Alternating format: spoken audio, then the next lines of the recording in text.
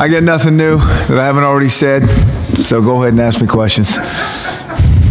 Anything you can share on the Andre and Chico and Drew? And no, week to week. Okay. What do you want guys to remember about last year's Pac-12 championship? Anything? I mean, I know it's a new team, new era, a long time ago you said, but do you want them to remember anything about last year?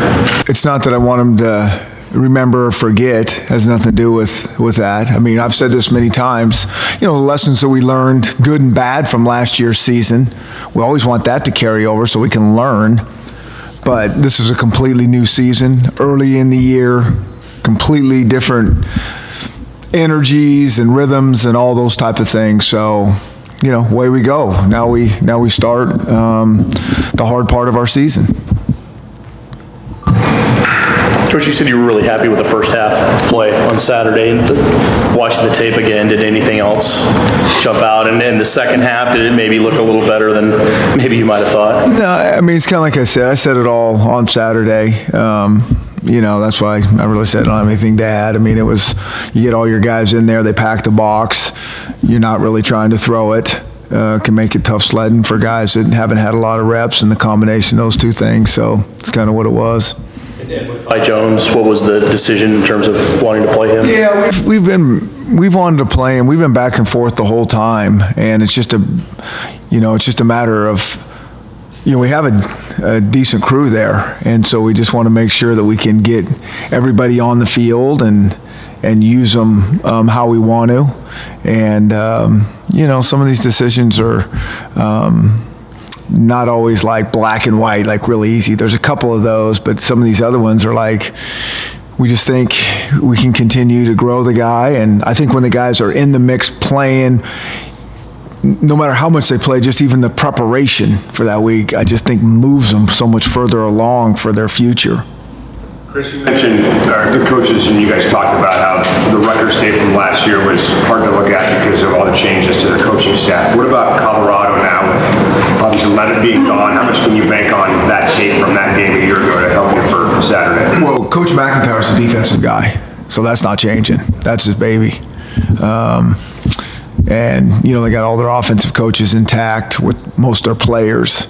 And so, you know, it's not dramatically different. They're playing really, really well, I think, on, you know, both sides of the ball, but really on defense for how many guys that they've graduated. And, you know, I think that's a tribute to him and his influence and, you know, where he probably spends most of his time. What do you see on tape from Montez that kind of stands out as a concern to the defense? Yeah, he's similar to Lufau. You know, we saw that last year when they both played. They're very similar. They're big, strong, physical, tough guys. Not afraid to run the ball. That's part of their game. Running them as a quarterback, as a running back, and then, you know, also scrambling around and finding receivers open. You know, they got those 3 returning really good receivers. You know, a couple more than that, in fact. You know, they got an experienced receiver crew with the running back, and, you know, it's a group that's seen a lot.